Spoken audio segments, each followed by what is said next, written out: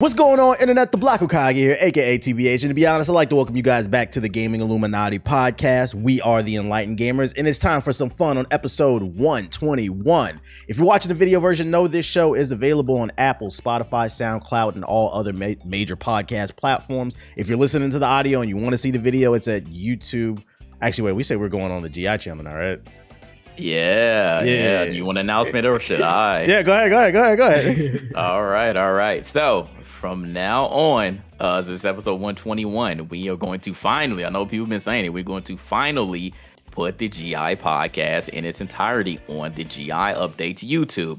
Now, with that being said, you can still get your little segments of the hot topics that we're going to talk about on TBH's channel. But if you want to watch, this is for the YouTube people, for the actual people that listen to us on your favorite DSP, Spotify, Apple, what you name it, that's not going to change. But if you actually watch the video version, you can get the segmented clips of certain topics that we talk about on TBH's channel. But again, the entire podcast in its entirety is going to be on the GI Updates channel going forward.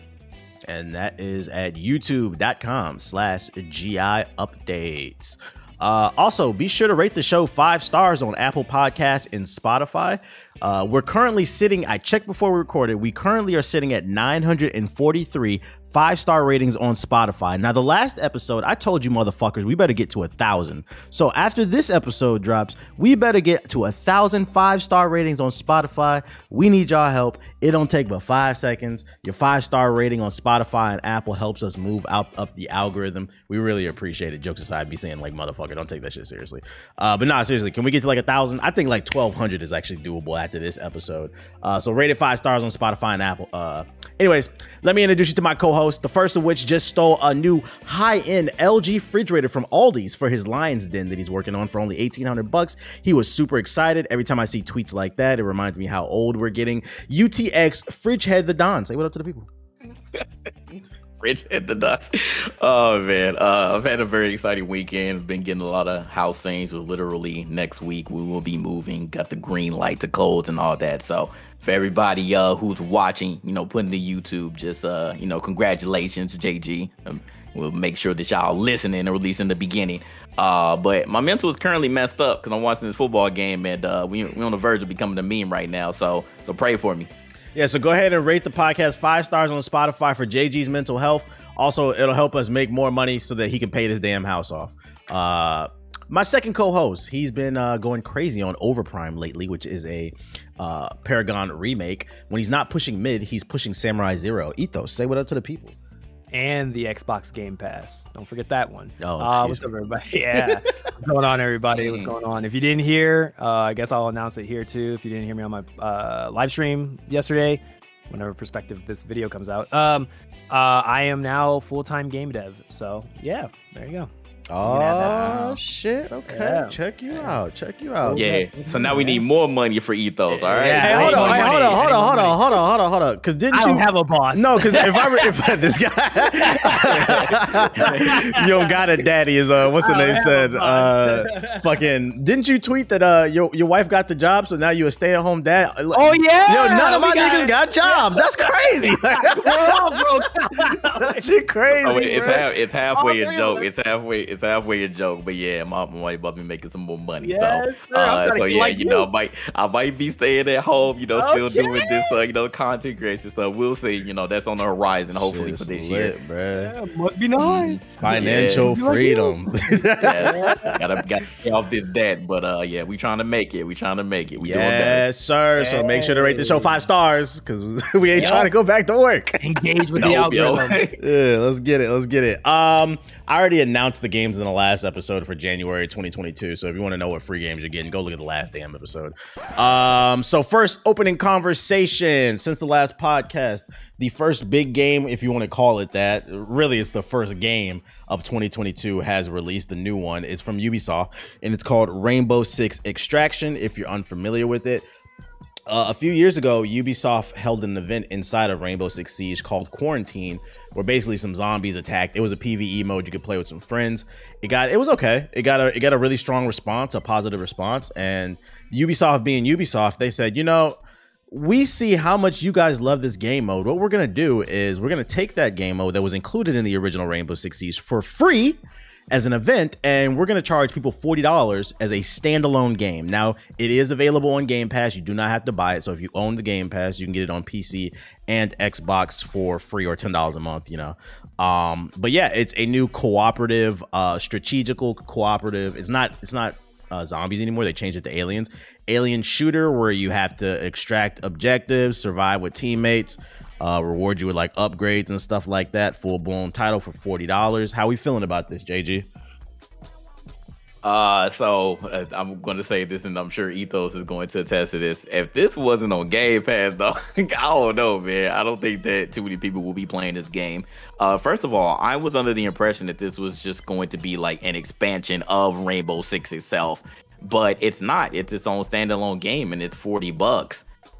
From what I played, I don't think that it's worth the $40. So for all the people that have it on Game Pass, like this is you know the reason why you will be playing this or even you know trying it out, because I wasn't even going to try it out. Like I've seen it, I knew it was on the horizon, but I wasn't initially interested. But you know Ubisoft always you know gives us codes to play their game, so I was like, okay, you know what, let's try it out. So when me and Ethos and DX, shout out to DX, then we played on I think we actually played release day, the official release day, or the day before release, and it had its moments. I wasn't initially like sure what we were supposed to do or like you know what the actual objectives are. It's kind of like a roguelike. It's like a first person roguelike in a sense. Like you go into you know whatever city, like you start off in New York and you have like 3 different levels, so you like do those and then you constantly just keep going back to you know get higher points so that you can level up your operators and ultimately you know get better gear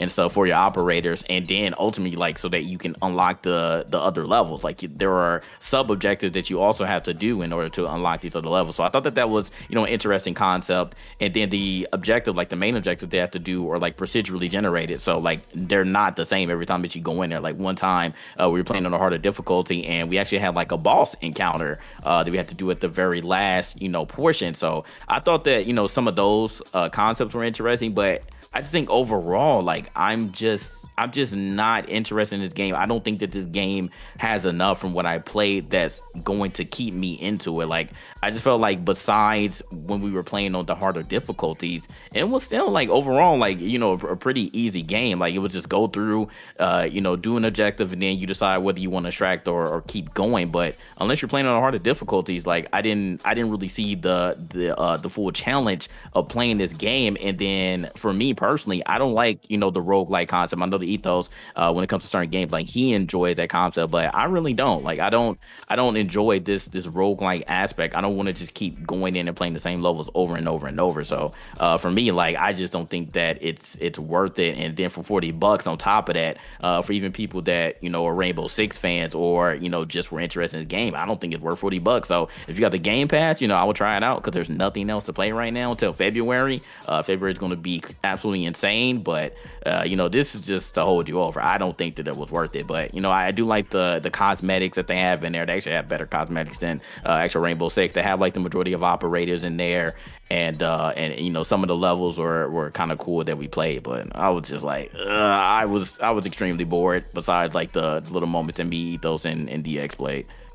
Yeah, this is the type of game, and the reason why I originally was like slandering the Game Pass, because this is a quintessential, oh, try it if you got Game Pass. This is not worth the full asking price that they add. Like it's one of those games, when I had been playing it like a couple weeks before it even had came out, because we got early codes at G4, and originally I wanted to score it a 2 out of 5, but I'm glad I kept playing it, and the more I started to understand it, but I refused to give it, we ended up giving it a 3. I refused to give it anything higher than a 3 for the simple fact that it got a 3 because mechanically it works. But outside of that, like it's the same shit. The way the characters move, the operators, they didn't even, like, they could at least change the operators, give them some new special tools to handle the aliens or something like that. Like, just add some type of dynamicism to it, but it wasn't there. And then, like, there's certain mechanics from Rainbow Six Siege. Well, all the mechanics, they're in this game, but it's like, it doesn't work as well, in my opinion. Where, like, you know, like the reinforcements on the wall, right? So like you still get 2 reinforcements. I feel like you should have got more. I feel like each operator should have probably got at least like 5, but you still get 2. And then if you're playing with a full team of 3, that's 6. That's 6. What's the name? Reinforcements. The problem is the aliens are spawning from all over the fucking place. So if you put the reinforcements on the wall, it doesn't matter. You're still gonna get hit from some angle because it seems like the way they design the maps, there's more breakable walls from at least from what I remember compared to like Rainbow Six. So like it just like I understand they were trying to go for like more of a strategic feel, but it didn't really feel strategic to me.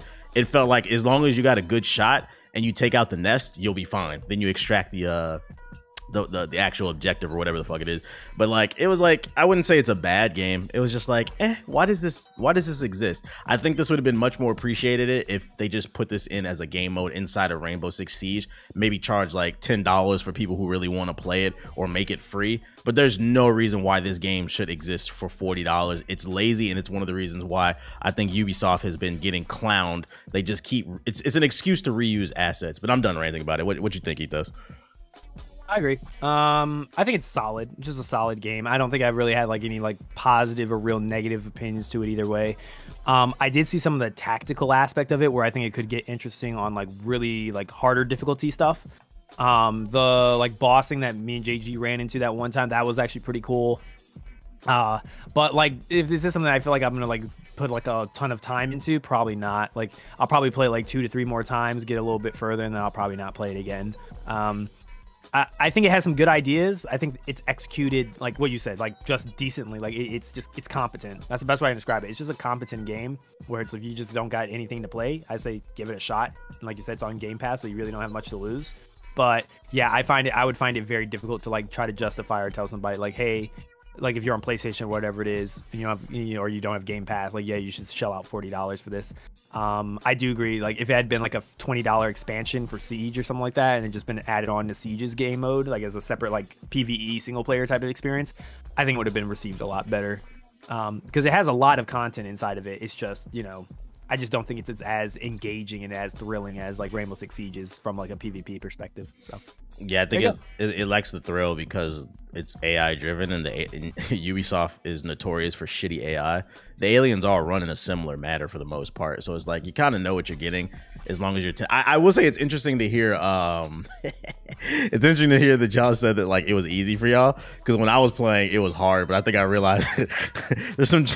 Now that I'm on the other side, there's a little truth to the gaming journalism thing, because like the people I was playing with, it's funny they refer to me as like the shooter guy, because I don't even feel like I'm the strongest shooter amongst GI. I feel like I'm just kind of competent in the middle, but like amongst gaming journalists, I'm like an elite player. Like it was a lot of times I was carrying, so it felt like it was hard compared to maybe if I would have played with y'all. Maybe I would have had a little bit more fun, but even still, I still couldn't see myself scoring it higher than a 3 for the simple fact it's just competent. It doesn't do anything innovative. There's a story there, but like it's like I didn't care. Like it was just some dialogue while you're walking into a mission. There was one cutscene at the beginning. It just is Ubisoft. It felt like Ubisoft was like, we need to get something out this quarter because we got bills to pay, so let's reuse these Siege assets because people love buying skins in Siege.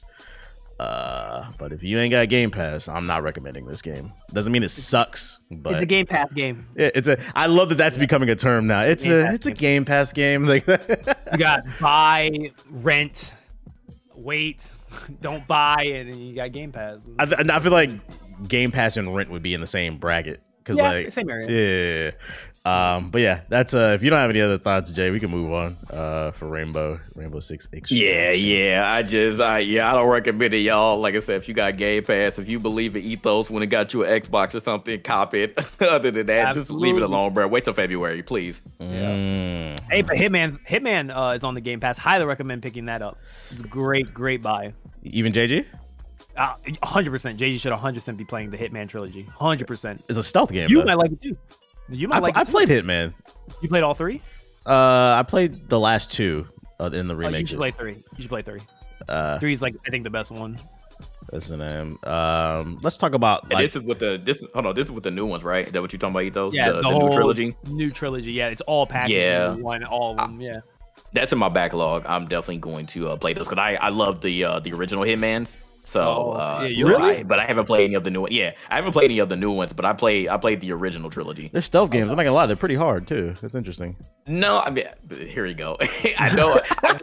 Look, I'm not mad at every stealth game. Okay, like there's still stealth games that I do enjoy, and Hitman was like especially fun for me because like the many ways that you can complete an objective. I think that was the most fun for me. Like obviously I couldn't go guns blazing and just kill everybody, but like once I found like the perfect way to like defeat my target, then that's what made the game fun. Okay. We would like to see that JG playthrough. Agent Lightskin 7. Let's talk about what really matters. The talk of the town, the biggest news of the week. I'm calling it the Activision Microsoft saga.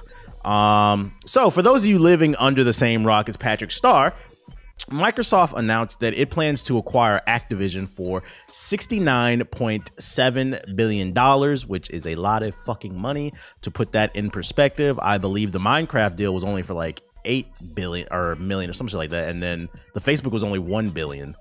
So like this is like one of the biggest deals we've ever seen. Also, just for clarification, because I see a lot of different articles, they're trying to acquire them, but the deal hasn't gone through. There's a whole bunch of steps they have to go through. I don't see any reason why this deal wouldn't go through. But like keep in mind, like you remember when not Activision, but T-Mobile announced they were going to merge with Sprint. It took like 2 years for that shit to happen. So like it's not gonna happen overnight, but like it's like a 90-something% chance this shit's gonna go through, and because they must be pretty confident with them announcing it publicly. But yeah, damn near $70 billion. With that means Microsoft owns the entire Activision catalog, with big titles like of course Call of Duty, Spyro, Crash, freaking let me look up what other Activision games look at it. I did not know that. I looked it up earlier. Activision owned X-Men Mutant Academy. Did y'all ever play that? Nope. That was a great kind of thing. Yeah, I don't think I did. But yeah, they get all the big Activision games. How are we feeling about this initial announcement, Jay? Actually, I did play X-Men Mutant Academy. So obviously, like you already mentioned, like when anything happens, acquisition wise, yes, it does take a while, but you already know, like this is still big news to just wake up and see. Like it literally had like Twitter just ablaze, just the internet ablaze. Like this is a huge freaking move. Like $70 billion ain't no play money, and I kept saying that. Like this is crazy, and it automatically made me wonder. If Activision would just by itself, if Activision Blizzard, because that was already like a merger there, which happened years ago, but that was major when it happened. I wonder if Activision like by itself, like how much is Activision just worth, like if Blizzard wasn't on top of this. But that's neither here nor there, because that's just speculation at this point, just curiosity. But this is freaking major. Everybody was wondering like what's going on with Call of Duty, and we'll get through everything. I don't want to jump to the other topic that we have involving this, but it's major. Like I mean, we've been making the jokes about Phil Spencer being Thanos right now, but that nigga really is Thanos right now. Like we thought that Bethesda was huge. He's literally saying, hey, like, all right, the studios that we have now can't make the games, so we're just going to acquire everybody else and just make the games ours. And I can't be mad at it, because Microsoft has a ton of money clearly to just throw around. I mean, this came not even a full year after the Bethesda thing happened. So I wonder how long that they've been, thinking about making these type of moves, because this is just insane to think about. And obviously, we're really going to be thinking about 5-10 years down the line about console wars, or console wars even going to be a thing now, because all of these freaking studios are going to be under Microsoft now, and I don't think that they're done. That's even more crazy thing. We were talking about the rumors about possibly Microsoft getting Sega. Like, they're not done. They're going to end up acquiring everybody, and it really is going to be Thanos and the Infinity Stones. Like, this is absolutely insane. Like, Call of Duty is freaking huge, no matter how much we feel about it right now. But everybody keeps talking about Call of Duty. I mean, Overwatch, we talked about Overwatch 2 not being the best, but Overwatch in its prime was freaking huge. StarCraft is still huge. World of Warcraft, no matter how you feel about that, that's a freaking historic franchise. Diablo is freaking historic, and I mean, you got Candy Crush too. Like, I wasn't even thinking about that. They got freaking Candy Crush. So it's a lot of. I didn't know Activision published Sekiro. I'm looking at it. They published it. I wonder how that works. And Do they own the rights? Yeah, do they own the rights to the character, or is No. it still for software? No, they do not own the rights to Sekiro. They helped publish the game from Software, but they didn't like. So it was like a distribution deal, basically. They don't Yeah, own, like they got so they prototype. because they used like if you check it on Steam, it says excluding Japan and like I think like in some Asian countries. That's because I think Bandai publishes in different territories. So on the West, they used Activision as their publisher. They help it just distribute it into the West, but it wasn't like Activision gave them money to develop Sekiro from Software. Overwatch prototype. That's interesting.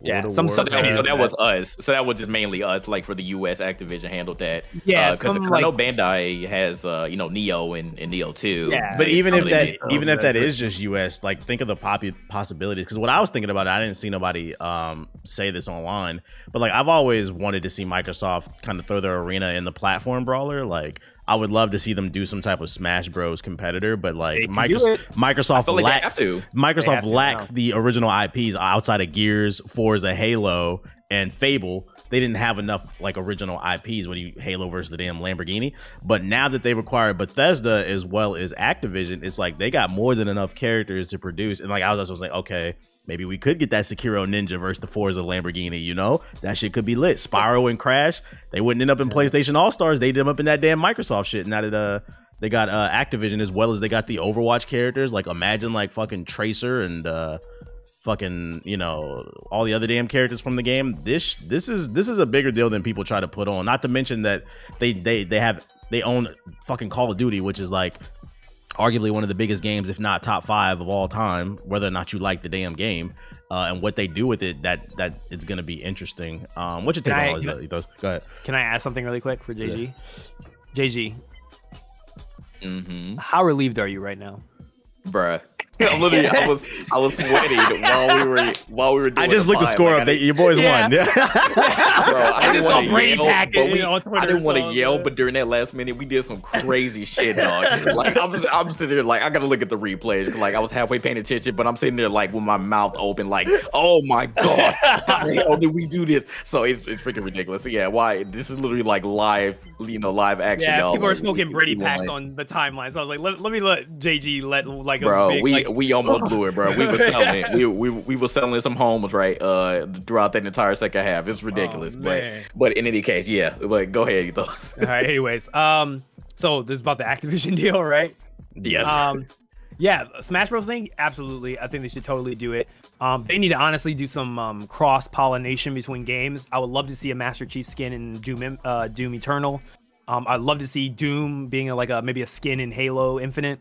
Like they could do a bunch of cool stuff. I think now they have all this IP. You know, it'd be cool to see like Master Chief maybe in like a Call of Duty game. I think the coolest thing about this whole deal, which I find very interesting, is like the possible collaboration within studios of like having studios like making different franchises instead of the ones that have always made them, and allowing them to like nurture and try different things with those franchises now that they couldn't before. I remember how like when Bethesda got acquired, everybody was like so excited because Obsidian, the guys who do like all the good RPGs, they were the ones behind New Vegas for Fallout, but Bethesda owned the rights to it, so they could never make a New Vegas 2. But now that Bethesda and Obsidian are both under the same umbrella under Microsoft, that could happen now. Like we could get a New Vegas 2 by Obsidian. So that's what I'm looking forward to. I know we're going to talk about different things, especially about like Call of Duty. I think there's a topic about that specifically, but I'm very curious to see like what potential like combinations of studios might end up doing different IP that they've never done before. Because I'm telling you, those Activision studios deserve to try something different. I know they're tired of doing the same shit for the past decade, and like let them do something different. Yeah, I'm gonna jump all over these stories, so let's like deep dive on this. So one of the first things is Sony made an announcement. They made a statement. You know, they're butthurt, and they basically said that they expect Microsoft to honor the. Wouldn't you be butthurt too if you lost $20 billion in stock? Oh yeah. That was on the notes too. Like, you know the funny thing is about like this shit is like it goes to show you. This story like kind of showed me how many people don't actually understand some of the business side of things, because like I saw a lot. Yeah, they just participated in the console war. I saw a lot of Sony ponies. Well, Sony's gonna come back and they're probably gonna buy Ubisoft, and I'm like, what? Sony. I hate to break it to you. I love Sony exclusives. The people listening, but Sony don't got Microsoft money. Like they're balling in a different league. cheat, bruh. Microsoft could buy Sony out. They could buy all of Sony if they wanted to. That man could literally clap Sony and take the entire company if they have that much money, man. I think the only companies that make more money than Microsoft is Apple and Google. Maybe? Apple, Amazon, Google. Oh yeah, Amazon, Apple, Google. Yeah, but Microsoft is top 5. They're top 5. Yeah, they got a different type of money. So I'm like, nah, Sony can't. They have trillions. They have trillions outside of PlayStations, people and maybe like their cameras, like Sony phones, TVs. They don't really sell that well. Like Sony it's a big company, but it's not Microsoft level as people think. So I thought that was funny seeing that shit. But I seen a tweet from Frosty. She said it's kind of like what you were saying, JG. Where like they got 2 Infinity Stones now that with Bethesda and Activision. They about 3 Infinity Stones. Yeah, before they become Bethesda, they keep spending this money, and it became. I seen people talking about monopoly. Like, how do y'all feel about that? Like, do you feel like that would be a problem if Microsoft acquired all these studios and it would hurt gaming as a whole, like monopolizing the situation? No. Short term, no, I don't see it, because one, they don't even own a majority of the market. Like from a money standpoint, they're 4th. They're still 4th. By acquiring Activision, they reached 4th place. So they're not even close to even acquiring like a vast amount. I'd be more concerned if let's say they did buy Sony out.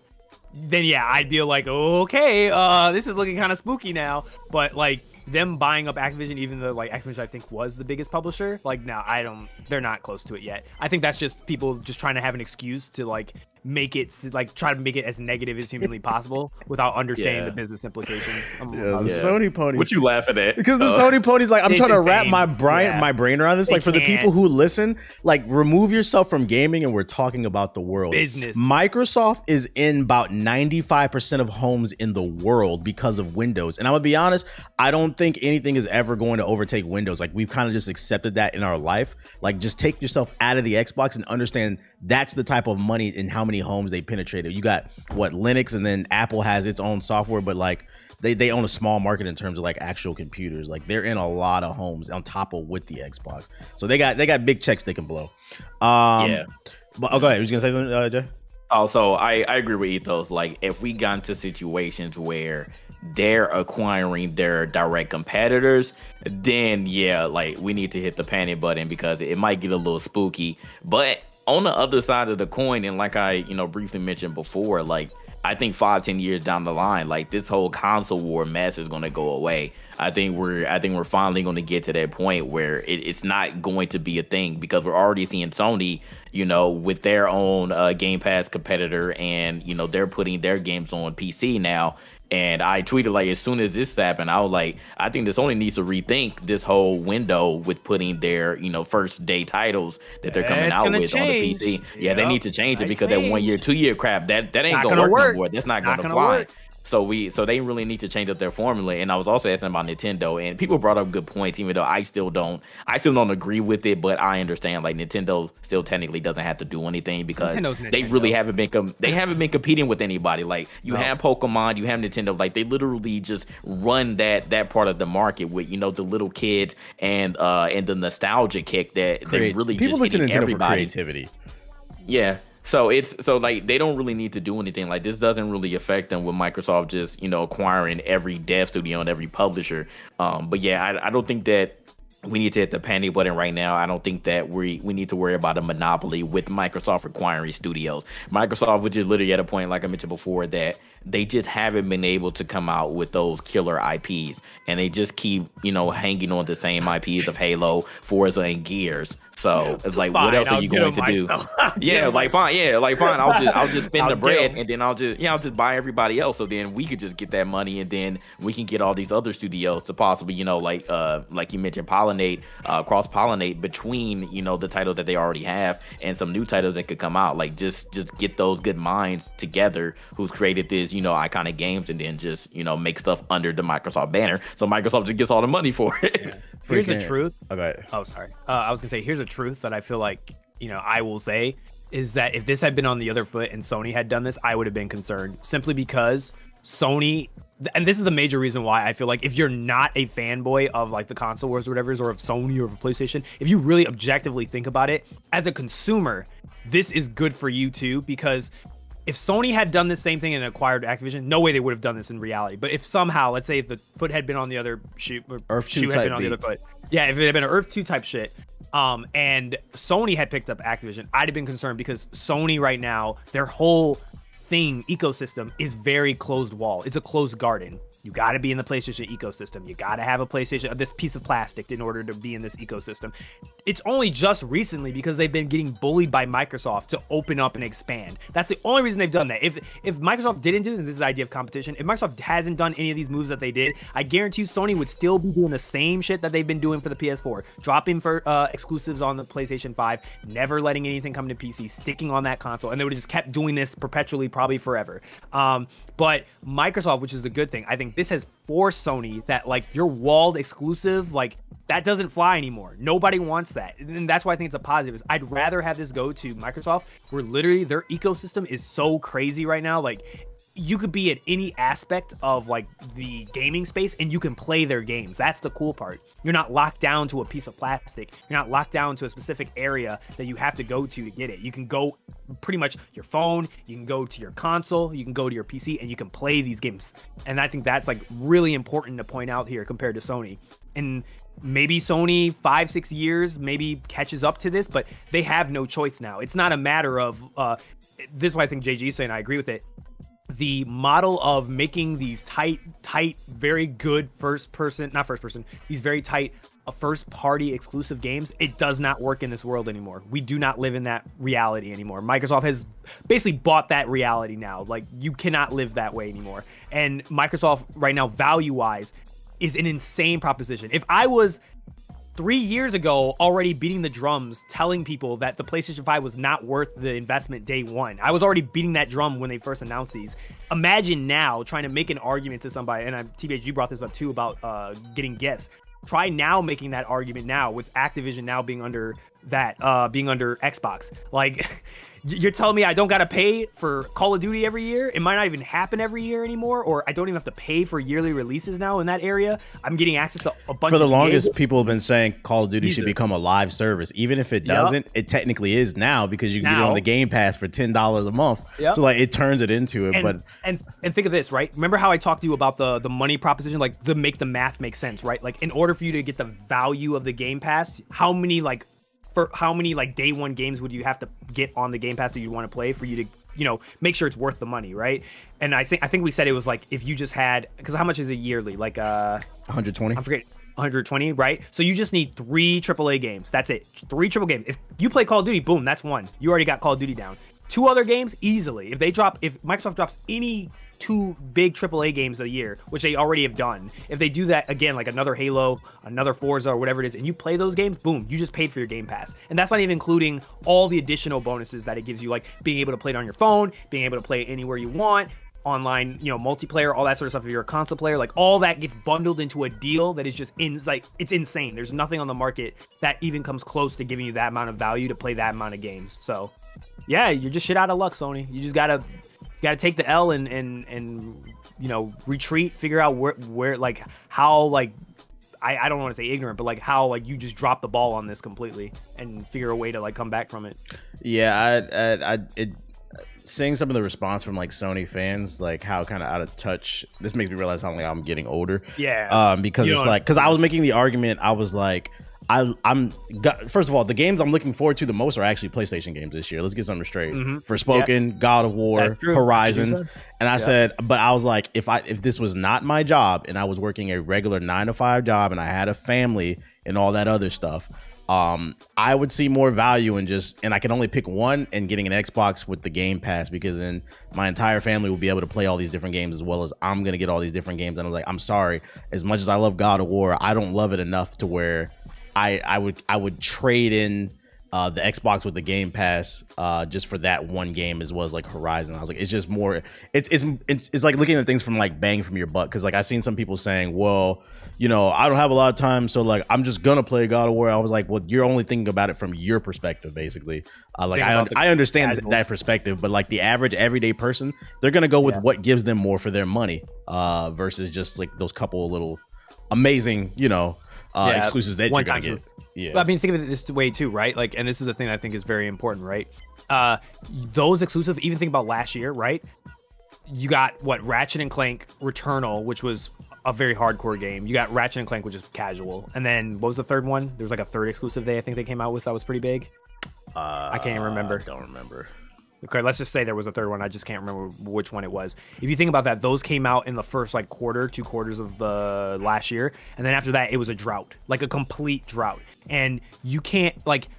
Sony can't compete because the only console that does that type of thing and gets away with it is Nintendo.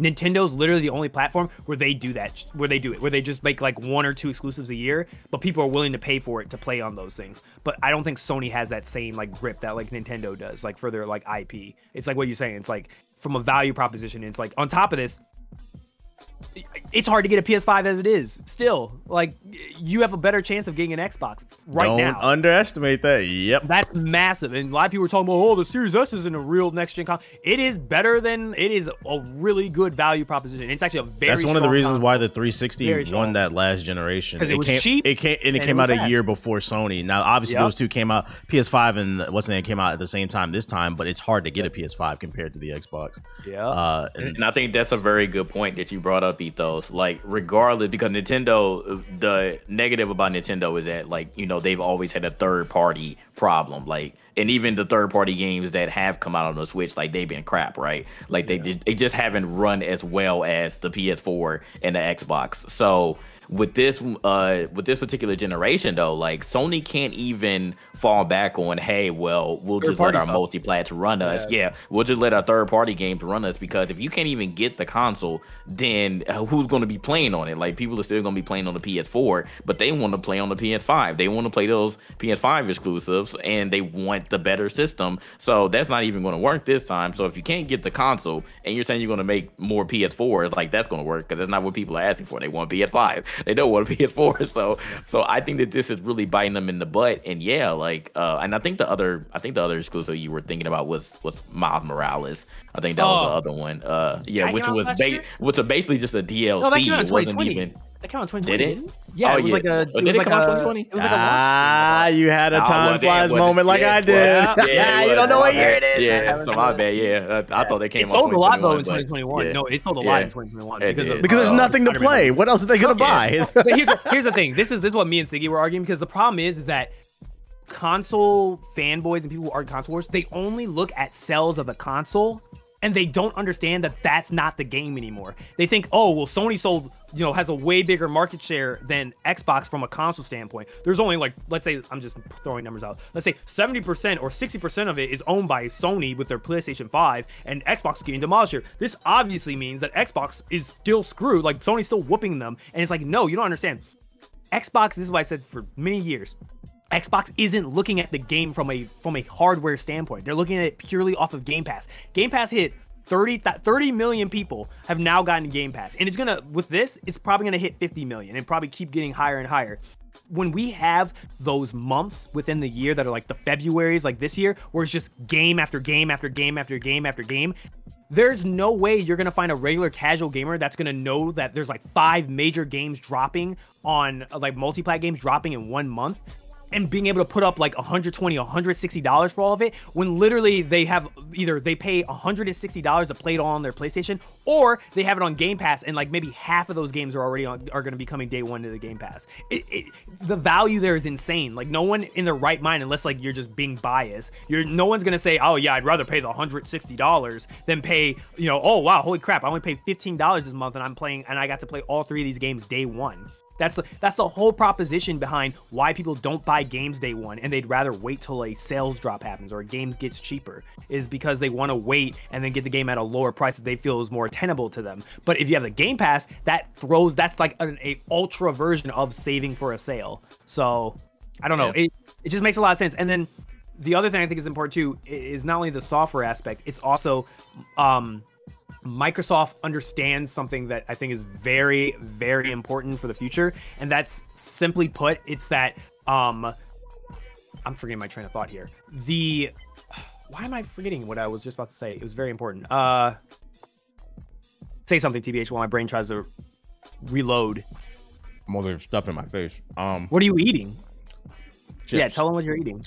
What type of chips? Barbecue baked chips.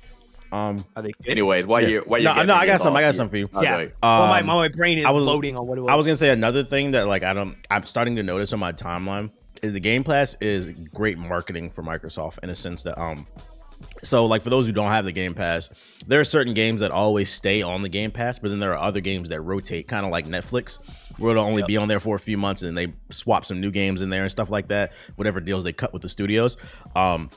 Anytime that they swap new games in, I notice Microsoft like tweets about it and it always gets good press. Like the community, oh shit, this is what we can expect for the next month or two or whatever. And then now that they've acquired Bethesda and Activision, when these games are getting swapped, it's like it's constantly creating viral moments and like word of mouth basically.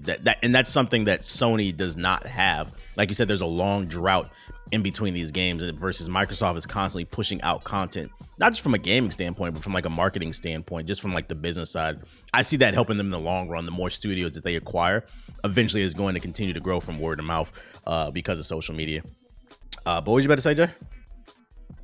Oh no, so I was going back to what Ito said. Like I think that literally like the greatest move that Microsoft made with the whole Game Pass situation is putting new games on their day one.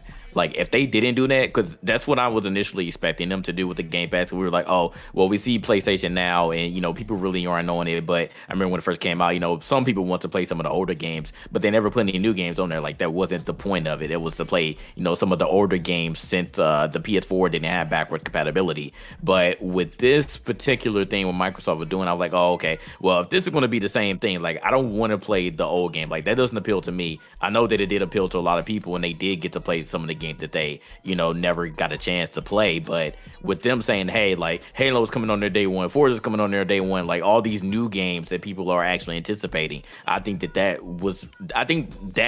single-handedly for a lot of people like was the reason why Game Pass got so much value and why like it's really good service right now, and that's why I feel like they're winning currently in the console war between Sony and Microsoft. And like I said, this whole acquisition thing with all these dev studios is just going to make it infinitely worse for Sony to even gain some ground that they lost this year.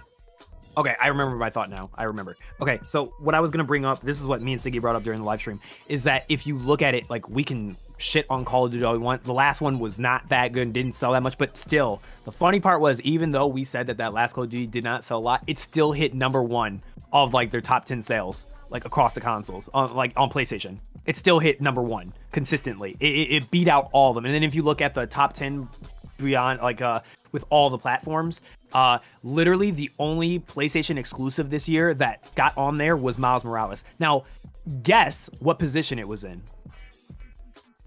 Probably 15. Oh, this is 10. Oh, my 10. Bad. Well, then 10. Close, but no. So it hit 6. So your only exclusive hit 6th place. Obviously, you're going as multi-plat, so obviously you have a big sale issue. But remember, the reason why this got on, think about it this way. This is why I think this is a misstep. The only reason why Miles Morales got on this list, granted, it came out in 2020, was because of Spider-Man No Way Home. It was because Wait, so Ratchet didn't get there? Ratchet was not on there. No, it did not hit the top 10. Actually, no, now that I think about it, it makes sense. We grew up playing platformers, but I don't feel like they're popular with the new kids. Call of Duty is still massive. It's still freaking massive. Like, regardless, like every year, it constantly sells at top #1 spot every time. And now Xbox owns all that. And the crazy part is, Sony was the biggest customer of Call of Duty. Like it was like part of the 17% of like all the sales. Microsoft was behind at 11%, and 4th place, I think. If their proposition was, okay, we own this IP or we own this now, and all we have to do is make up that percentage to catch up to Sony. If we, like, I'm just saying, like in the case of if we wanted this to go exclusive or we wanted to put this in an exclusive box, they could easily hit it. Like I think they could totally hit it with the Game Pass now. So it's not a problem for them. The only thing is they have like certain contracts in place. I've seen conflicting reports, like 2 to 3 years it goes up. Yeah. But like I couldn't find like a definitive number of when the contracts are in place with Sony. But whenever they're done, Microsoft can literally do whatever they want with these games.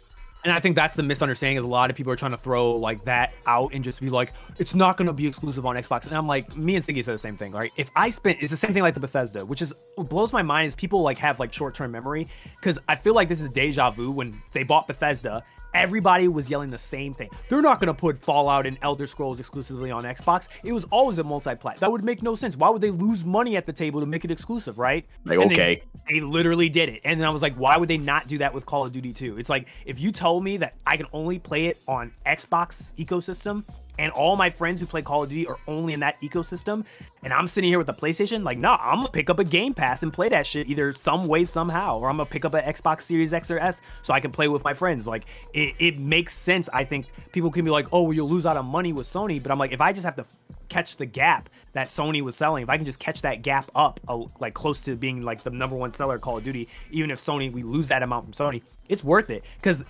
I think a lot of people don't think about this. There is literally like entire divisions of Microsoft that are designated for risk assessment, and their literal job is to crunch numbers and be like, okay, in this scenario, how much money could we make? How much money will we lose if we did this and this and this? And they've already crunched the numbers. And in my mind, business-wise, if I was Phil Spencer, if I was Microsoft's like CEO, I'd be like, all right, if we just make this exclusively for us, would it work out? Would we find that lost revenue that we lose from, multi-plat sales? Would we make that up by getting people on Game Pass? And if the answer is yes, I'm going Game Pass all the way. I'm gonna be like, yeah, screw keeping it on PlayStation. Let's just put it on the Game Pass. And it's open enough on all the systems that it's not like people won't be able to get their hands on Call of Duty still. They're just gonna play it on their PC, play it on their Xbox, or play it on their mobile phone.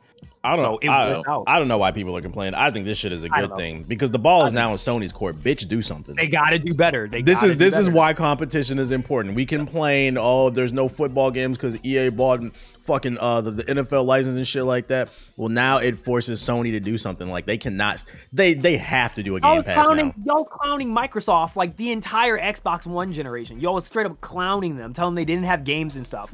They deserved it, but they did it. They really did it, though. Yeah, and they did it. Everything that everybody made jokes about them about, T-Bitch was clowning them every single podcast about.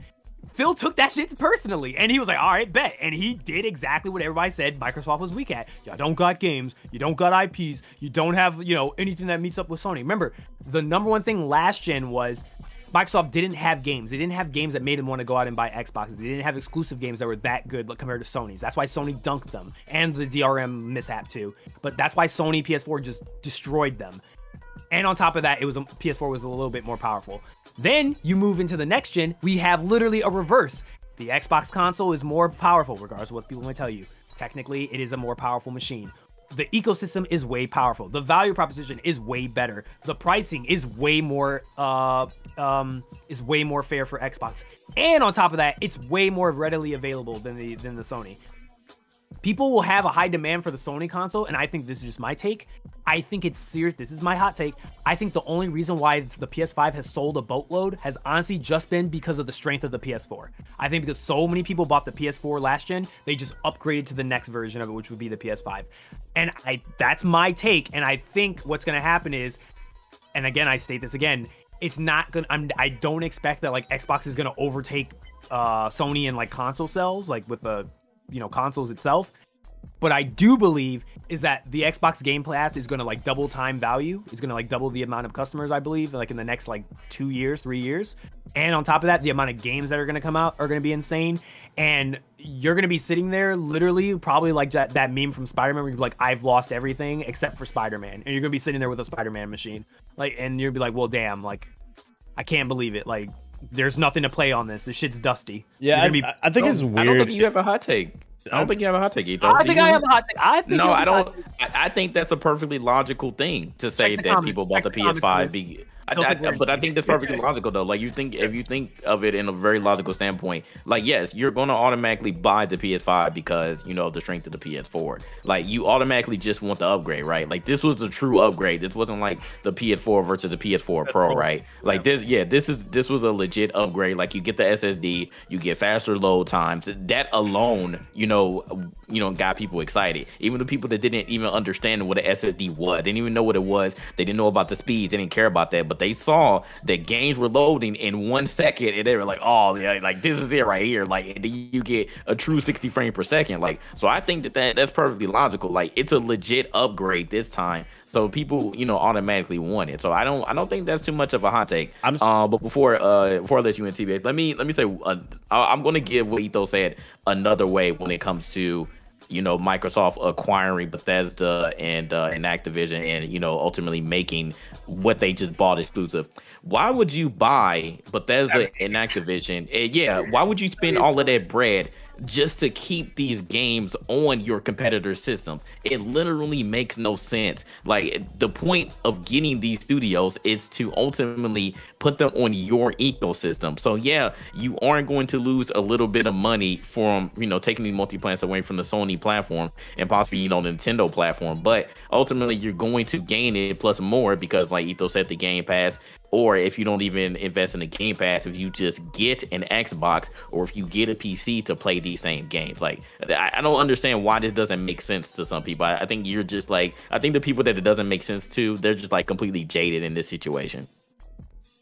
No, Sony cannot just go out and buy somebody and call it a day, like, and catch up. It doesn't work that. They're like, me and Siggy literally did the math. They don't have the ecosystem in place or the money. They don't have the ecosystem. They don't have the money on hand to do it. And on top of that, there's no one left on the board that can help even the gap. There's nobody from a value You niggas gonna buy Ubisoft? Nah. Yeah, Ubisoft. We don't want those games. EA might help a little bit close the gap, but it won't be enough. Square, people have been talking about Square. Square doesn't do it. The only one that Siggy said, which makes sense, is buying Valve. But I just don't. I don't see that. Yeah, I just don't see Gabe Newell ever doing that. That would never happen. They're their own damn platform. That's the only one that they could afford. They could buy, and that could push the needle, because then they could like help dominate part of the PC like selling. With stuff like this, what I'm starting to see is like, I feel like my jokes get lost in translation. When I bullied Microsoft saying they don't have any games, it was coming from a place of love. The Xbox 360 is one of my favorite consoles of all time. I wanted the Xbox One to do well. So we made the joke, Xbox don't get no games until they fucking get right. But what I mean is, like you were saying, like the bias.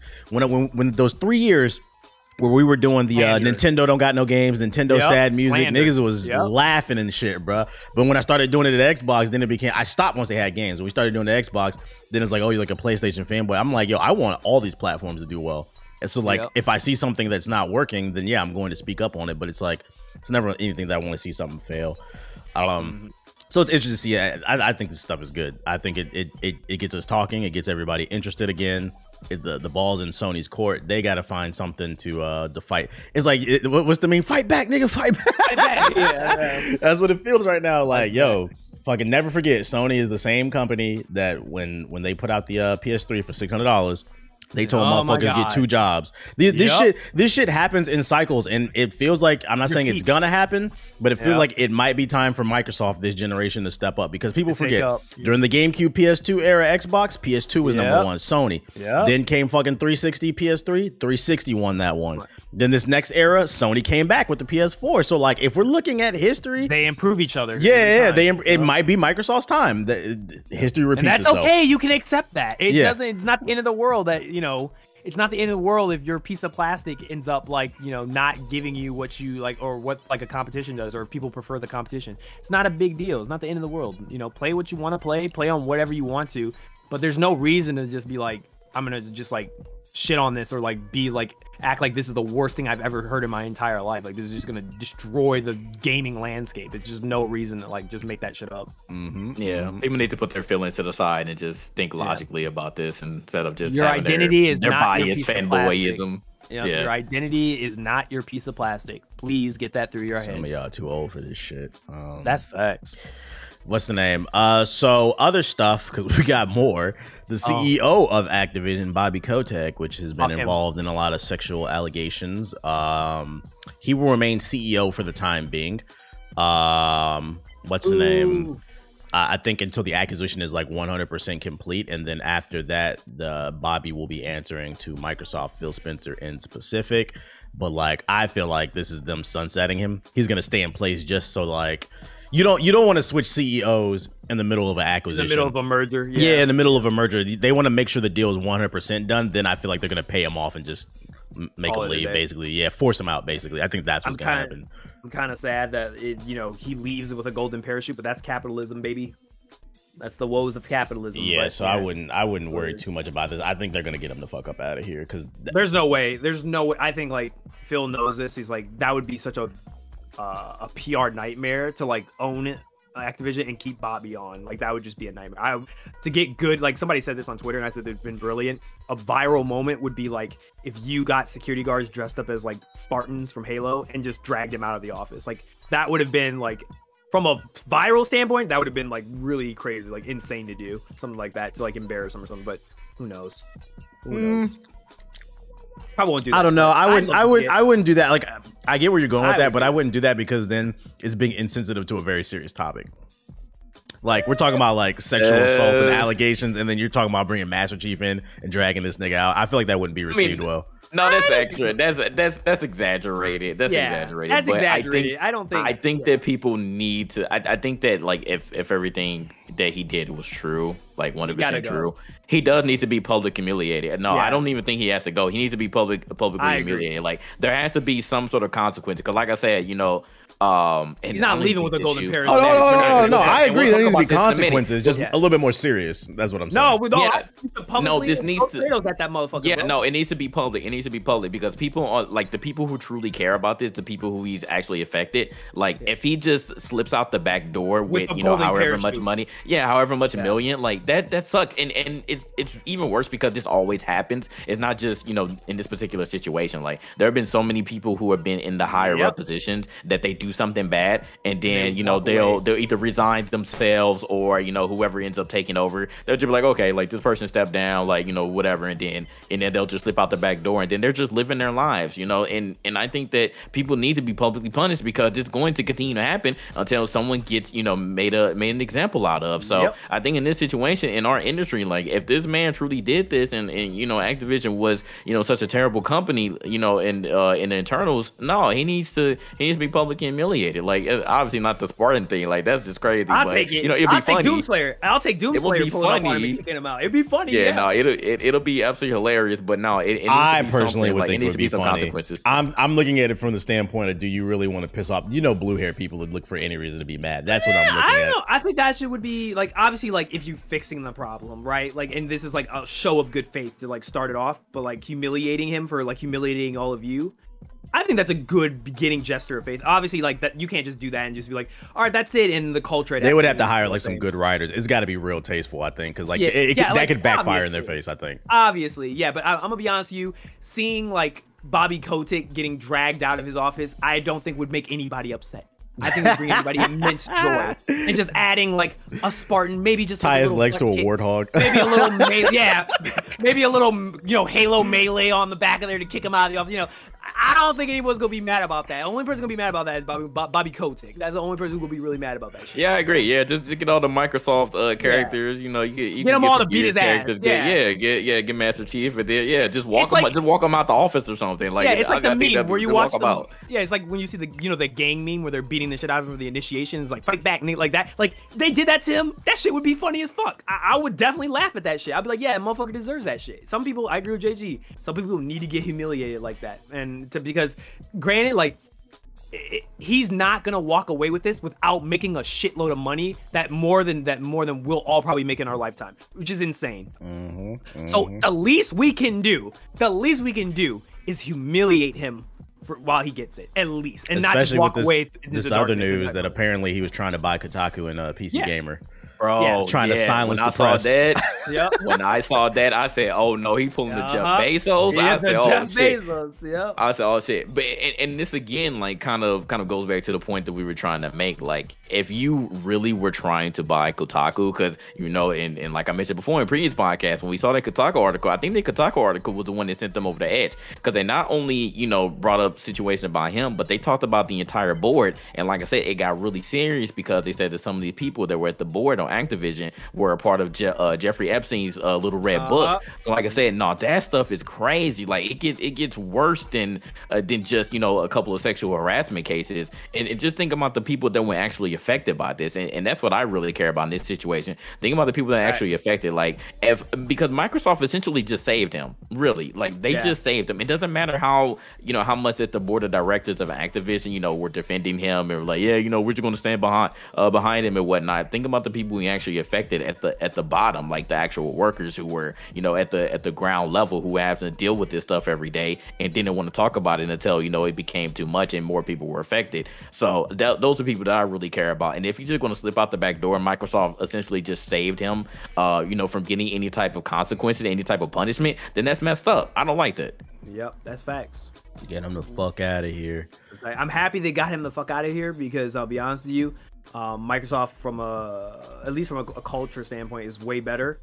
Not only do I think, like, obviously, like, the sexual harassment shit is terrible, and it's definitely, like, way higher priority than anything else. I think that, like, toxic culture in the workplace, that's terrible too. But on top of that, like, this is not me saying, like, trying to like act like, oh, this is the same level, but I'm just saying, like, the way they have creatively killed, like, franchises, people's creativity, the devs that work on these games that have, like, come up with these unique, cool type of games, and they turn them into Call of Duty, you know, win cycles. To just go in there, just make another Call of Duty, bro. Just wind up another Call of Duty instead of letting them, like, experiment and create new IP and stuff like that. Like, that shit too, like, bro, like, I'm just happy that Microsoft at least has shown multiple times that they're not a studio that is not like, hey, we need you to turn this thing out every single year. We're a studio that's like, hey, if you want to work on something creative, go for it. And they've shown that multiple times. It's no way they're not going to get him the fuck out of here, because Phil Spencer also did a podcast recently. He didn't like him.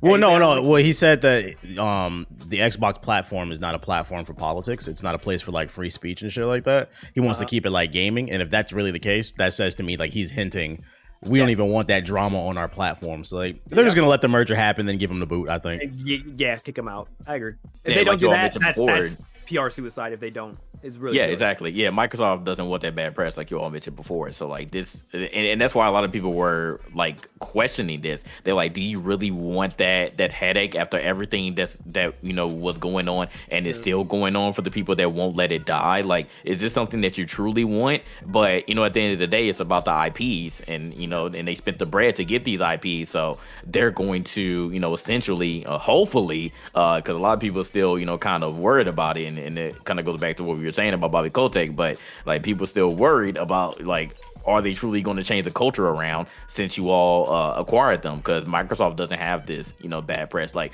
I'm sure that there probably has been something that's happened, but, you know, it hasn't been on the level of Activision Blizzard. So until we hear something about it, like, Microsoft still, for the most part, has a good, you know, track record when it comes to how they treat their employees. So, like I said, they're going to get him up out of here. I just don't want to see him just slip out and just nothing, you know, have been said about the situation once the acquisition is actually complete. And for those worried, because there were some rumblings online, they were worried that Microsoft's end goal is to make the Game Pass end all be all. Phil Spencer's also on record saying that Game Pass will not replace ownership of games. They're just trying to give consumers options. So you will always have the option to buy physical copies as well as Game Pass. I just want to say how I remember how, like, almost a decade ago, people told me and told everybody else that digital games weren't going to be anything, that, you know, you know, that wasn't going to, no one was going to adapt to that. Gamers only want physical stuff. And now look, digital has overtaken, like, physical game sales. Like, it's crazy. Yeah, I think we're reaching a point where, like, people are more comfortable with digital. When the Xbox One first came out, we still weren't there, I don't think. No one wasn't ready for the DRM shit. Now look, both consoles do that shit. Yeah, it took a little bit. It took some time. Just takes time. Just takes time. Yes, sir. Sheesh, that was a long conversation about Microsoft. Yeah, that was all the Xbox Activision news. Now we can just run through the rest of this news real quick before we wrap this one up. Another acquisition that got buried in the mud because of the Microsoft thing was Take-Two Interactive. They purchased Zynga. For those unaware, Take-Two, they own 2K games as well as Rockstar. They purchased the mobile game aficionados Zynga, home to games like Farmville on Facebook. What do you guys think this means for the greater good of the gaming industry? Mobile games, baby. More mobile games. You think we'll get, like, a farming simulator inside of the next GTA 6 or something? Yeah, we might get a GTA 6 on mobile. Yeah, I remember, like, maybe the day this got announced, like, the very next day the Microsoft stuff happened, and then, like, everybody forgot. Yeah, this got buried, and still a lot of people, or at least in the US, like, we don't play mobile games like that, but we know all across the rest of the world, like, mobile gaming is hot, and it's only getting bigger. So this is still something major, you know. Obviously, to the masses, the Microsoft Activision news is higher, but this is I mean, this is still big. Like they spent 12 billion for Zynga, so that's still again not a pretty penny. So this is very interesting that Take-Two, you know, they got a lot of bread too, because I'll be buying all them freaking shark cards at GTA, so they had enough money to get Zynga. So we're gonna see what ends up happening with this. But like I said, the mobile market is pretty big, so we'll see what ends up happening with this one.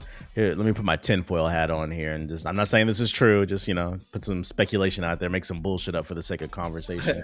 What if the new trend is companies want to be bought by daddy Microsoft or like Sony? They want to cash out. So what Take-Two is doing on the low is they're acquiring smaller studios to position themselves to be better, to be acquired by Microsoft. Because now not only do they own Zynga, they own they own NBA 2K, fucking all the Rockstar games. They own like Mafia. They own a lot of really good games.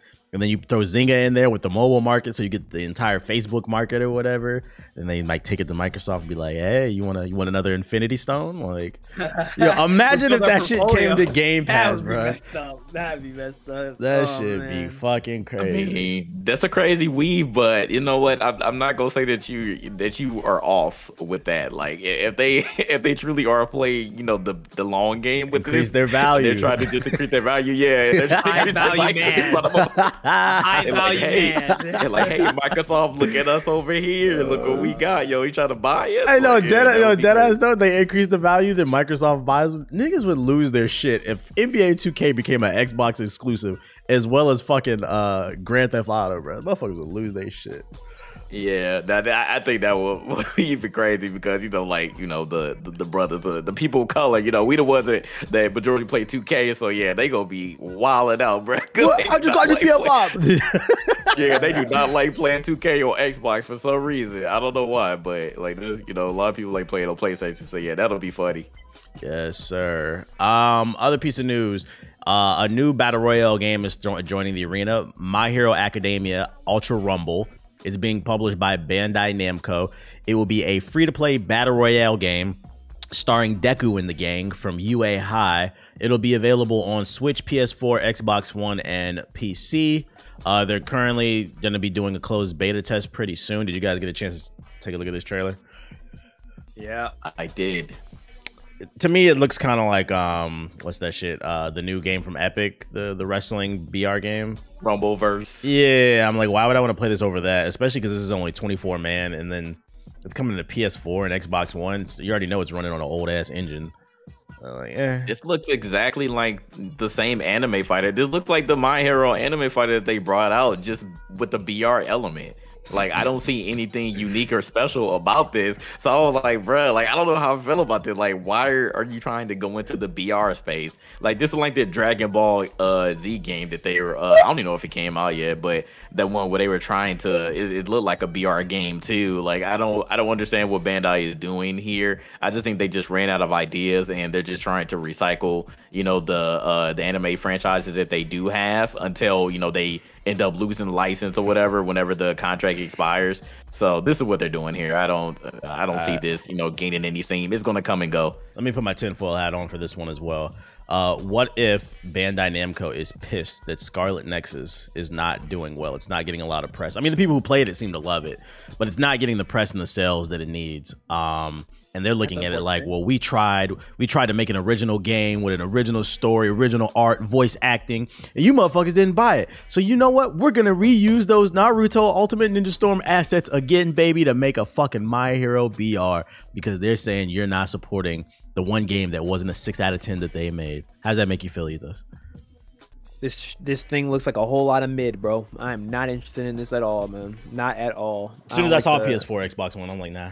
Yeah, no. This is definitely one of those things where we're like, let's target the, you know, the audiences that like the popular genres, and then slap like anime, you know, like an anime skin on top of it, so that, you know, it'll grab the you know, the weebs. They'll want to play it because, you know, it has like, you know, Deku and shit. So nah, this is a no good for me. Like, I'd rather have like quality anime projects, like the stuff that like Arc Systems does, like with Dragon Ball Z Fighters, like stuff like that. Like, I'd rather have devs like, you know, what blows my mind is that we've gone like I've had anime games out for so long, and like the farthest people think about it is like, we have to make our game like Naruto Storm, or we have to make our game like, you know, like those open world like fighter type games. Like those are the only two like arena fighting games. Like, that's the only like two genres that fit with anime, and they have like not tried to like mix it up and try like completely different things. Like, why have we not gotten any like single player RPG style games with anime? Like, why have we not gotten any of those? Why have we not gotten like a straight up like DMC like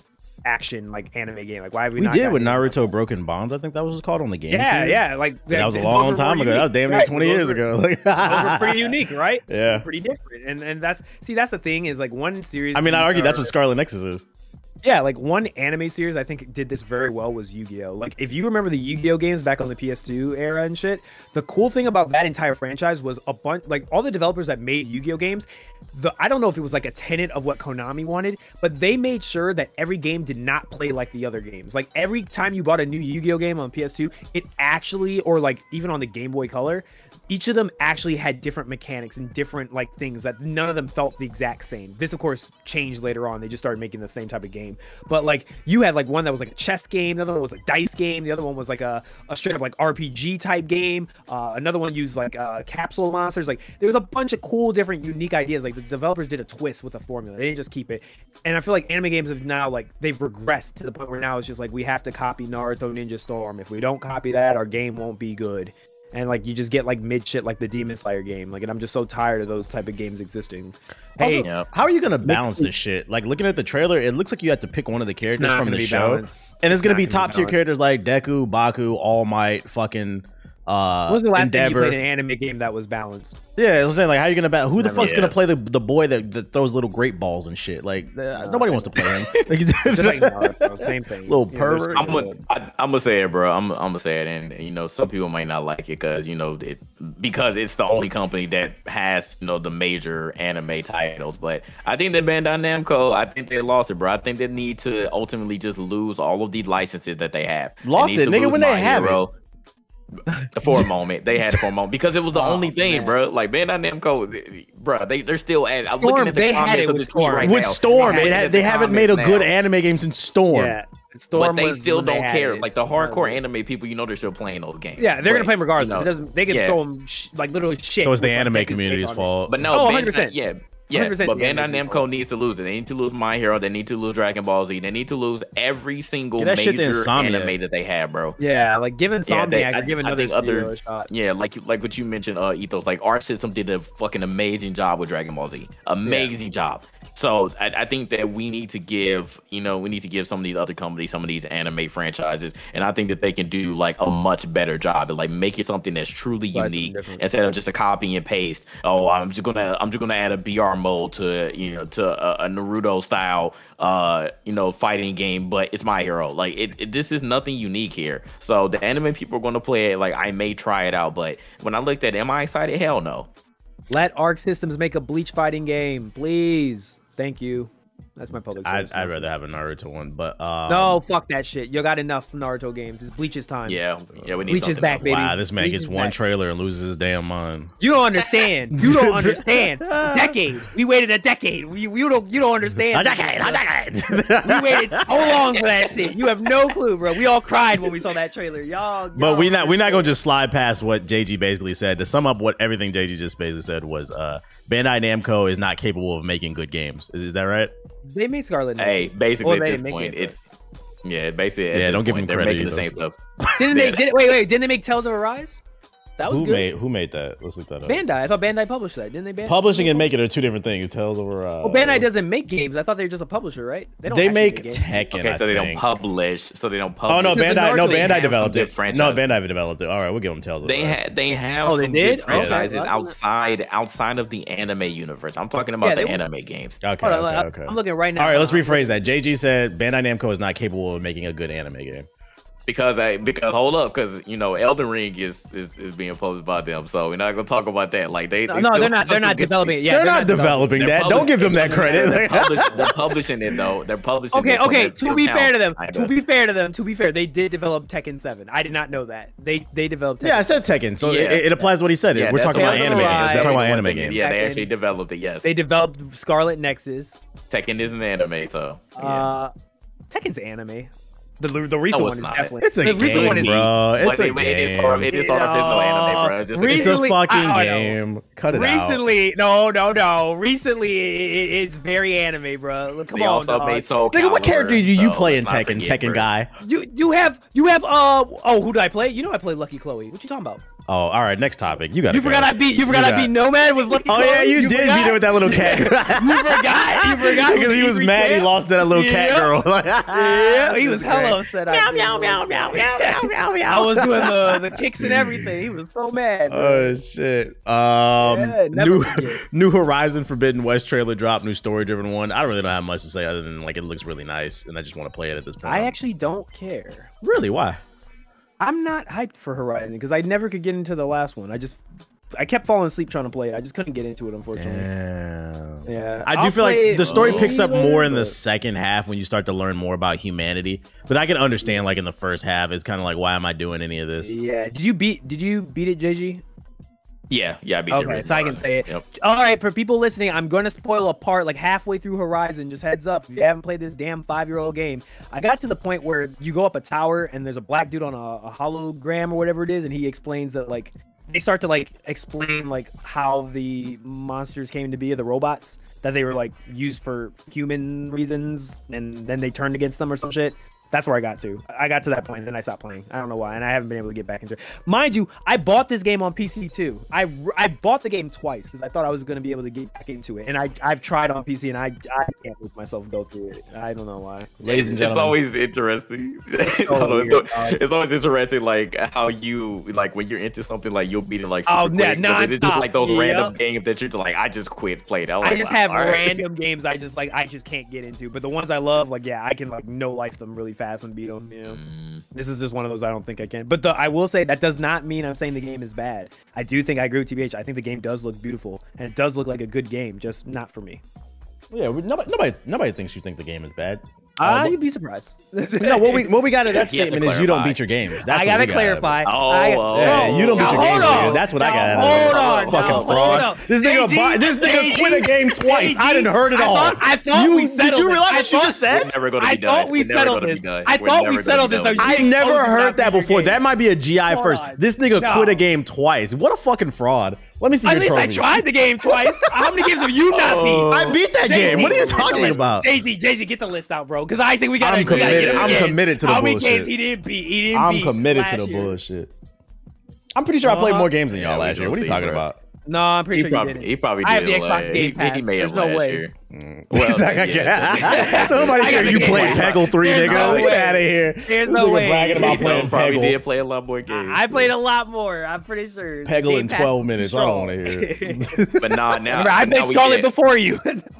This is true, but now Ethos, now he's getting paid. Now he's getting paid. Now he gotta beat him. So now he gotta beat him. No, he don't Money beat him. is the motivation. Someone writes his script. He pays somebody else to beat him. He doesn't play his games. He has a script writer that writes the whole entire script for him. He doesn't even play his games. My corporate overlords at Comcast, they form the opinions for me. Yeah. This boy at TBH, he just loads up his stream. He looks at news articles. He gives his 2 cents, and then that's it. And then he hops off and plays some Apex. That's all he does. So he plays even less games. Yep, he plays less games now. You know the funny thing is, now that we got like the G4 audience looking at my channel, somebody's probably gonna clip that part and believe it. Yeah. See, it's gonna go on the Reddit. See, I knew that Hokage game was a fraud. Blacks only play 2K and Call of Duty. Let's see what else I got here. Oh, Jedi Fallen Order is rumored that a sequel will be announced this year. I hope so. I hope that shit was great. Expect to hear in this article from GameSpot, they said expect to hear about the game in a significant way before E3. The reporter added there's a chance the game is released in 2022. But most likely will arrive in 2023. Yeah, there's a chance. That'd be crazy. So announced this year, but I'm genuinely curious what the fuck they're gonna do with this game. It was really good, but like another spoiler. So at the end, it alluded to a sequel, but I'm like, yo, the Jedi all die. We all know they're. So is he gonna die? Like, where's this going? Yoda's still on the board. You could if Yoda shows up as a cameo. Remember, Obi-Wan is still alive. I think Obi-Wan's still alive. Ahsoka, Yoda's alive. Ahsoka's still alive. Maul is technically still alive. Like, they might surprise boss fight against Maul. Like they can insert him because he's in the perfect time zone. They can insert him in and still like see these like iconic characters that we just did not see at all in the first game, which is really cool. Because people lost their minds when they saw Vader at the end. They were like, "Yo, this is crazy!" And Vader knows you exist, so he's probably gonna be hunting you now for like the part 2 of the game. So I think that's gonna be really cool. Ooh. We need our Vader boss fight. What if they bring Starkiller back and Starkiller's not gonna hunting know. you? Let him die. I swear, every podcast, Starkiller Squad. I swear, the most delusional fans are Starkiller fans. I swear, I've never met a more delusional fan base like are convinced that like Disney has hidden him and he's gonna come back. That man was the most broken lore. Like, granted, he was an amazing character, but he was the most broken like Jedi Sith in the history of Star Wars. That like his power scaling made no sense whatsoever. They had sounds like another game you didn't beat, you fucking hater. I beat both of them. What are you talking about? Not possible because the second one sucks. I actually beat it. Did you beat it? I don't think you beat it. Did you beat the second one? No, I turned that shit off. It fucking sucks. Yeah. Oh, another game you didn't beat. Add that to the list, JG. Yeah, that's another one. Damn, that one came out a long time ago. Yeah, keep hyping this man up, JG. We know you don't play no games. Be quiet. Well, I have a reason. Yakuza 1, Yakuza 2, Yakuza 3. We know. He's robbing. I have a child. Okay. Also, let me also Judgment. Let me also defend JG. I'm playing that Judgment. That shit is gas. He was right. Told you. I never said it was trash though. Hold up. When did I say that game was trash? You need to play it. I'm giving him his I said I would probably play it because I enjoyed Lost Paradise. What's the name? The game with Kinshara. I keep forgetting the damn name of the damn game. Yeah, we told you that this game is English dub. So yeah, it got English dub. I've been playing the English dub. That shit costs. cost. It's made by the same company that made Yakuza and Judgment. Oh, Fist of the North Star, Lost Paradise. That was a really good game. Yeah, this game RTG Studio. I'm on chapter 7, JG, of Judgment. I took a little break, but like, no, I've been enjoying it. The story's heat, the gameplay's good. Yeah. Wait till you get to Lost Judgment. I'm telling you, bro. Yeah, everybody tells me the second one's heat. So yeah. I was trying to wrap my brain around what I want to see from Fallen Order 2 though, like in terms of gameplay, and I guess it's just I'm playing it for the story. Like, what can they do gameplay wise? Add more enemies, add more enemy types, probably. Maybe, I don't know, more customization to the lightsabers. More powers, more force powers. That's possible, and like they could actually implement that into the story. Because the only way that's gonna happen is if he trains with other people. Maybe he does find Yoda or Ahsoka or somebody. Yeah, it'd be kind of cool if they did drop in, drop out co-op and PvP. That would be called Battlefront. No, that would be called Dark Souls, which is currently being I was about to say, I was like, it's more Dark Souls in that case. Next topic. Right now. Mobile games. I hope it's true. Mobile games. JG is an Android user. He likes to enjoy that poverty. You'll be able to play your Android games on PC. How are we feeling about this? Aren't you sponsored by Samsung? Nope. What? Huh? we just got. This is not the Twitch stream, so no, I'm not actually. It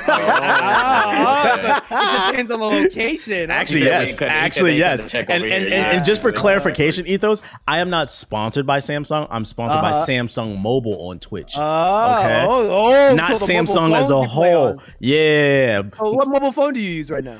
I use the Galaxy S5 when I play my mobile games. That's what I'm sponsored by. S5. Oh my lord. S5. Yeah. Anyways. What was I about to say? I mean, this does nothing for me, but hey. But no, look, it's pretty cool. Did you look at the trailer? They're adding because before you had to use like BlueStacks, like an emulator or something. But for those unaware, now they're adding an actual launcher like Steam or Origin, where basically you'll be able to log into your Google Android account. And you'll be able to download the games to your PC and play them with a controller, a mouse, and keyboard and cheat, like Ethos likes to do. I can play Call of Duty Mobile, baby. This may not matter to y'all, but I think low-key this is kind of a big deal for people who are into mobile games, especially content creators. It makes it easier to record. Also, now you're going to have access to a ton of free games or like cheap games that are playable on your PC. I think it's pretty cool. All the League of Legends players are going to go play Wild Rift.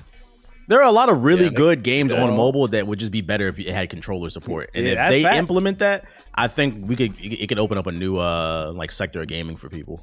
That's facts. Yeah, you're right. For me, I don't care, but I think in the overall spectrum, I think this is cool. Yeah, when if you don't have to use the emulator to play them, then yeah, it's cool. The dude who does sound for me at G4, he put me onto a game the other day. called Infinity Ops. I don't know if y'all heard of that. It's literally Titanfall for iOS and Android. Oh, why didn't you tell me it's kind of lit. Yo, check it out. It's got like 4.7 stars on the store. I'm a Titanfall stan. You know, no, deadass. Look up Infinity Ops on the store. It's deadass Titanfall. Like I was like, holy shit! Right wall running. You get after like a certain number of kills, you get like a Titan and shit. Yeah, ooh. I was thoroughly impressed. He was like, yeah. He's like, you play mobile games? I was like, I do, but I was like, I never heard of this game. This game kind of cool. You should have been told me about this, bro. Yeah, look up. Let me look this up. Let me download it. What did you say it was called? Infinity Ops. It's free to play. 4.7 stars on iOS. Da da da da. And then look up for that. Okay, let's see. Is it like single player or multiplayer? It's a multiplayer game, online multiplayer shooter. Oh shit! Where's the Titan at? I'm looking for that. Oh shit! There are Titans. Told you. Yo, let me download this shit. Yeah, give it a try. It's actually not bad. Okay, bet. I was like, I need to get back in my mobile bag, bro. That's a whole market left open, and there's some big bags out there on the mobile market. For those who want to be content creators, that's the easiest way to make money. They got fat ass budgets, and I need some of it. Yeah, let me know in the comment section. Y'all want to see some mobile reviews and bring that shit back. But anyways, last but not least on the fucking show notes, on Netflix there's a Cuphead show coming. More wins for Microsoft. Did you guys get a chance to check out the Cuphead show trailer? I don't care about Cuphead. Yeah, I don't either. All right, skip this topic. Hey, well, let me get a joke off real quick. Do you think this show will be hard to watch? Oh, because the game was oh my god! You know my body. I'm mad. My brain actually took a second to understand the joke. Oh my god! You know my body. All right, well, whatever. That's all I got on my show notes. Then, do y'all have anything else you want to add to the conversation? You want to use your own platform to talk about your situation after the Frost thing, or no?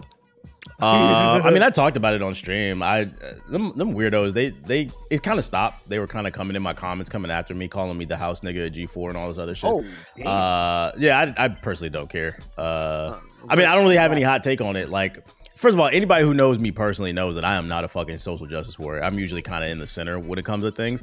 But what she was saying when she went on that rant, unfortunately, this is why I try to speak as calmly as possible.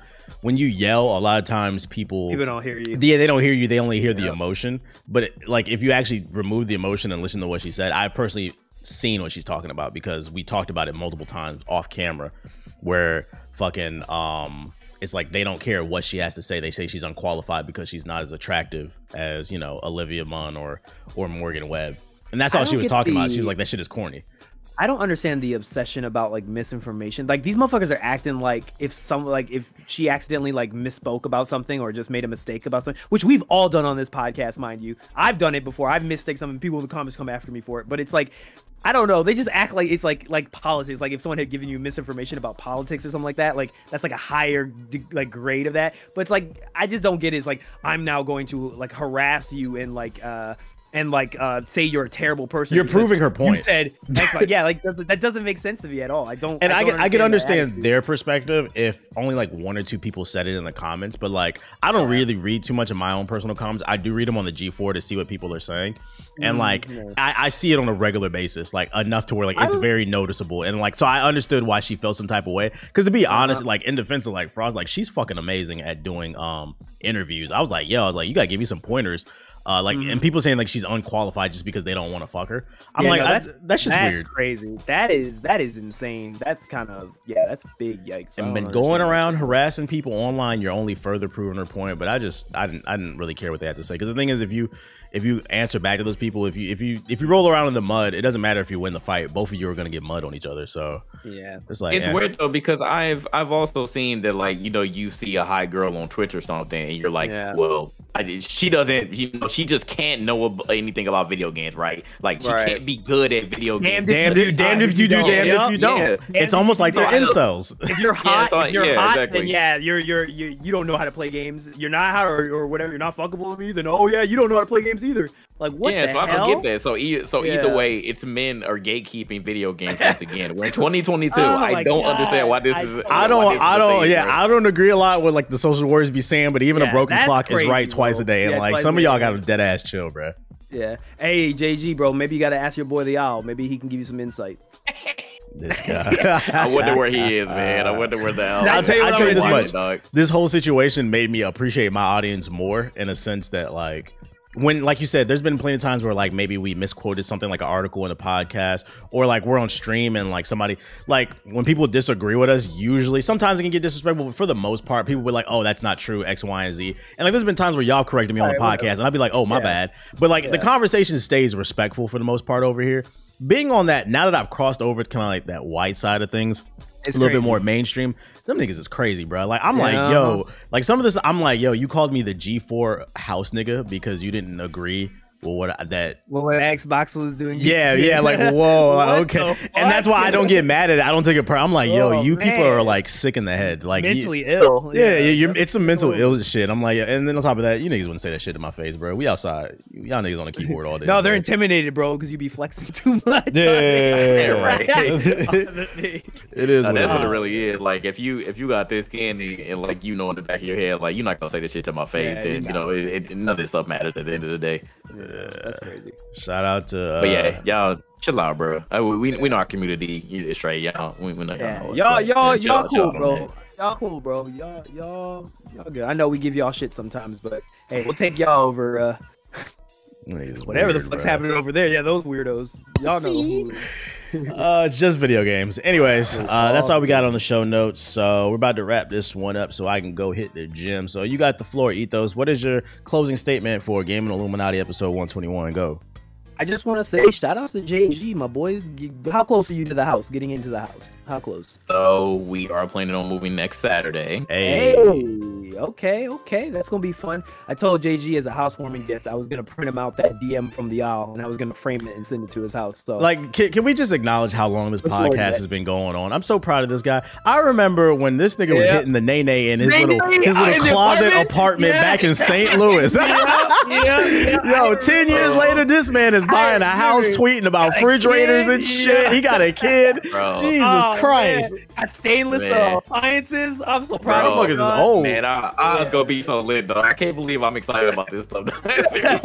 Nah, I get it. I was excited about being in Costco the other day. So, like, I get it. Like, my God, man. I was like, yo, this kind of lit. I literally went to Costco today. I was like, man, I want all this stuff. It's just getting older. Like, you just start to appreciate other things more compared to stuff you used to care about. You just don't care about it no more. Yeah, so you better come through, bro. You better come through for the house, for the housewarming. Yeah, you know, them prices low with COVID, so you know I might drop prices. All right, Jay, you got the floor. What's your closing statement for episode 121?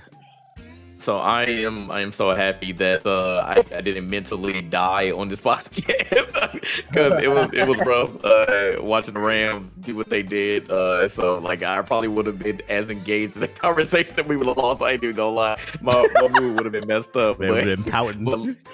But luckily we won. Shout out to Ethos, you know, in the whole city of Detroit for giving us Matthew Stafford because he won us the game. You're welcome. So shout out to Detroit.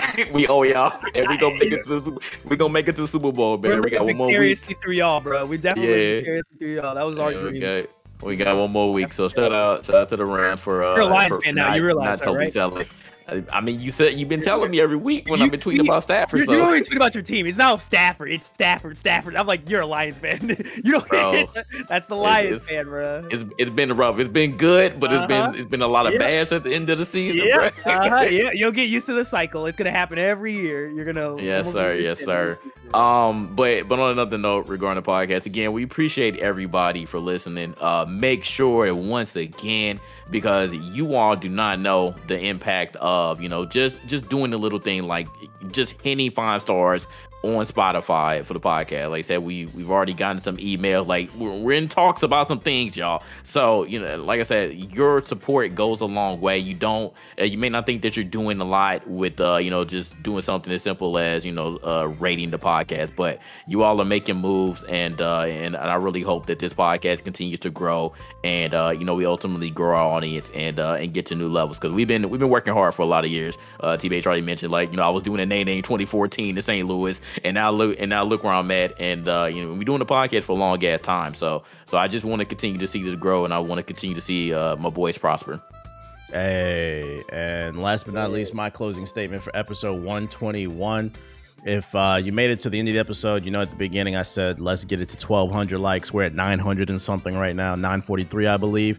I said likes. 5-star ratings. Go on Spotify and rate the podcast 5 stars. Next time we drop an episode, we better be at 1,200 5-star ratings at least. I want to see more, but we gotta do that. Move us up the algorithm. We're trying to move up them Spotify charts because Spotify is like becoming the biggest platform for podcasts, and there's a lot of opportunities. We've already gotten one opportunity strictly from moving up that Spotify chart. So we really appreciate if y'all would do that for us. Go rate the show 5 stars. Other than that, we appreciate you coming through as usual, and we'll see you on the next episode of the Gaming Illuminati podcast. Peace.